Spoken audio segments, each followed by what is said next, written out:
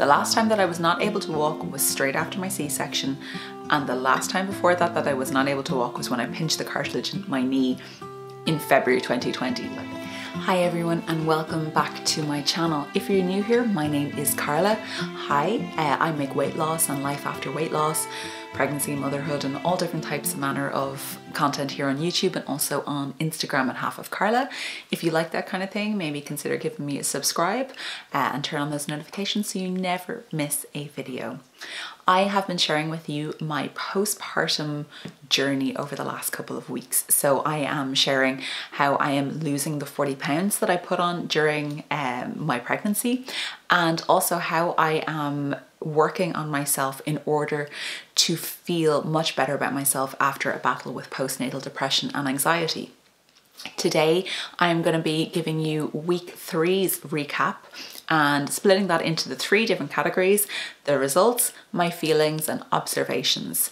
I also will link down in the description bar, and I think the description has moved somewhere as well for some of you. So if you can't find it, it's there somewhere. There is a little arrow beside the title of this if you're watching it on a device, like a mobile device. And that should drop down the menu or the description box as well to find it. But I will leave my full journey there, the playlist of what I'm doing and the previous 2 weeks. And also I'll link down below a video about my original weight loss journey and how I lost 183 pounds. I'm going to delve right in right now into the results for week 3 and how I got on.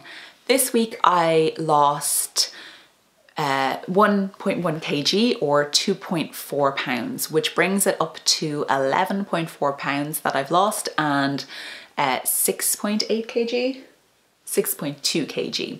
I'm really happy with the results so far. That is over a quarter of the way now to my goal of losing 40 pounds. I don't have a specific date. I'm just going to keep going till I see to get to the 40 pounds or see how I feel as well. I might be happy in and around losing 35 pounds. We're just gonna see how we get on. I'm really delighted with those results. That being over a quarter of the way there really starting to give me that bit of drive and give me that bit of, you know, a bit of gung-ho to keep going. In terms of feelings, the word that I would use for this week and this part of the journey is reflective. It's been an interesting week personally. It was the 8-year anniversary of the passing of my father. There was also the previous day before that, there was a death in the family. And I've been reflecting a lot on my journey, my mental health journey, and how it has supported me through weight loss. I think previously, for any time that I was feeling down or difficult, I would have turned to food as a source of comfort and reassurance.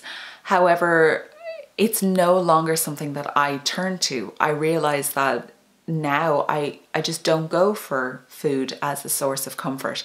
I still like food and definitely probably did a little bit during my pregnancy because it was so consistent, especially near the end.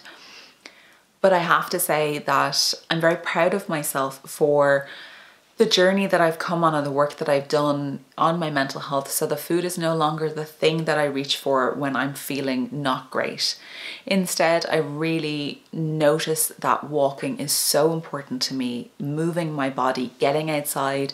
I'm very lucky to live beside the sea, even getting outside into the countryside, getting some fresh air, and at some points when there's sun, it's actually quite sunny in Ireland today, there's quite a blinding light coming this way, but getting outside, seeing the sky, getting fresh air really has a calming influence on me and really helps for me to ground myself.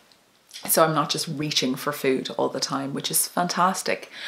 I've also been reflecting that I was quite sad as well because my father isn't with me anymore. He's passed for 8 years and he has never got to see me now as I am, as a woman now, as a mom, and it's quite tough for that, you know, not for him to have missed a huge part of my life. When he passed, I was extremely overweight and he's never got to see me battle and overcome my demons, and be able to lose that amount of weight and to live a really full and happy life now, which I am. And just because I'm living a happy life doesn't mean that there aren't points where I'm feeling a bit down. You know, I'm not on a positive level all the time, believe me, but I have much more positive times now than there are bad. And I think that that's something that's really important.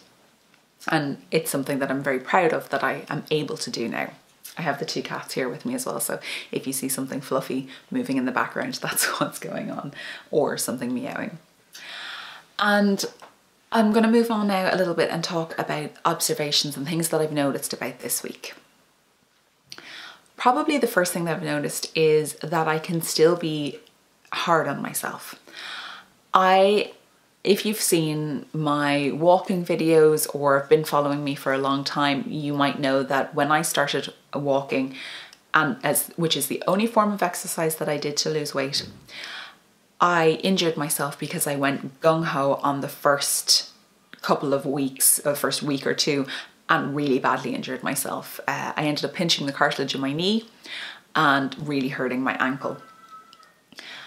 I went for a walk last week with my sister while pushing the buggy or pram or stroller or whatever you call it, and I noticed that my posture isn't as good. I haven't really gotten back into the proper swing of walking again. I can feel that since I've had my C-section, been pregnant, I haven't really been practicing really good posture for walking. So I've injured myself in doing that, in walking with my sister at her speed, trying to keep up with her and not knowing that, not realizing that I'm not that fit yet, and I have done something to my ankle.